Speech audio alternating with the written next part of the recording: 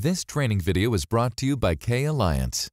K-Alliance is the 21st century's educational corporation, specializing in the most comprehensive enterprise training solutions, ranging from e-learning to instructor-led training. Press play for success. After watching this video, be sure to become a Facebook fan to receive the latest updates, promotions, and course releases. You can also subscribe to our YouTube channel to preview the latest desktop soft skills and IT training videos. Now that we've discussed how sites control replication traffic and logon traffic, we need to look at how to configure sites and subnets. First, let's define them. A site is technically defined as 0, 1, or more subnets that are connected by high-speed, reliable links. And that sounds a little bit odd because they say 0. Well, how can it be 0? Basically because you can create a site and not create any subnets. In fact, that's the default setup. So typically when we create sites, it's going to contain subnet objects. What are subnet objects? Well, they are logical objects within Active Directory that correspond to the physical network segments that make up a given location. Okay, now there's a single site by default. It's called default first site name and no subnet objects. So all domain controllers would go into that site.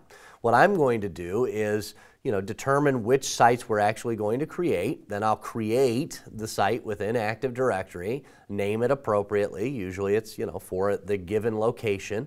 Then I'll create subnet objects, and those subnet objects will tie in with the subnetworks that are used in that given location.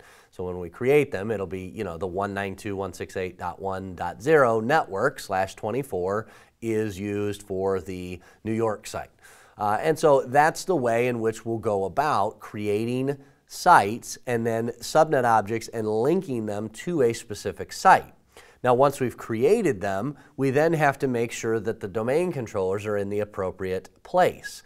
Keep in mind, if sites already exist, if you've already created them, when you go to install Active Directory on a domain controller, or a prospective domain controller, then you will be asked which site to place that domain controller in. However, assuming you'd already installed before you had created sites, then I would just need to move them. They can be manually moved using Active Directory Sites and Services, which is one of the pre-configured administrative tools, or as we said, during installation, they can be automatically placed there. Login traffic will already be controlled at this point. As soon as the domain controllers are in the appropriate site and dynamic update has happened, so we would reboot those machines or restart the NetLogon service, then they will register service records in DNS for their specific site, and client login requests will then start being directed to a domain controller in that physical location. Now, what other things do we need to have and think about when we're dealing with sites? Well, at a minimum, each site should contain a local DNS server and at least one domain controller. We ought to, if at all possible, have more than that, but this is basically the minimum. A choice of putting a global catalog server into the site is optional, and that's going to be based on the number of domains in the forest.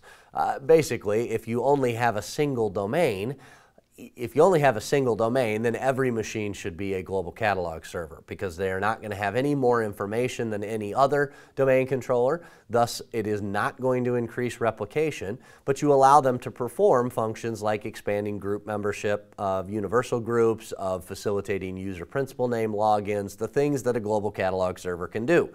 And so if you only have one domain, every DC should be a global catalog. If you have more than one domain, then making a machine a global catalog server in a site can greatly increase the amount of replication to that machine. And so then I have to be a little bit careful as to how I do that, and it'll be based on most likely number of users in the site, site-aware applications in the site, and the amount of bandwidth that's available on the WAN link for replication.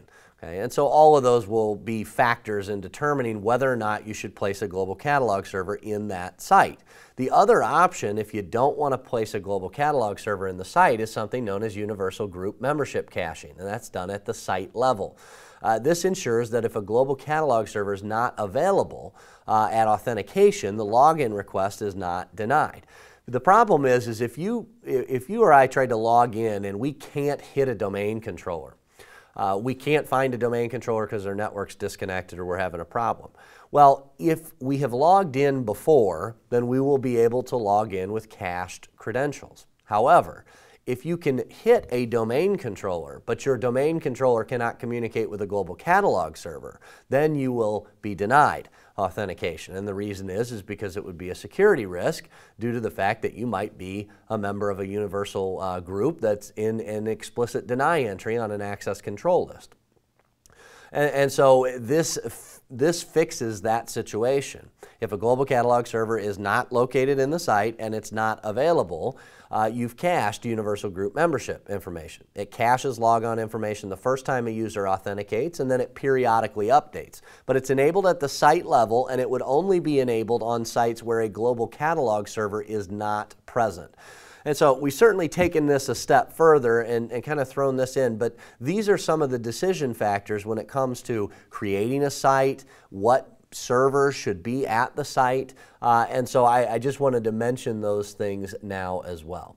So once we've decided that these are our physical locations that we want represented as sites in Active Directory, we are then required to create sites and the associated subnet objects. We'll use the Active Directory sites and services pre-configured administrative tool to do that. And let's take a look at performing this by way of a demonstration.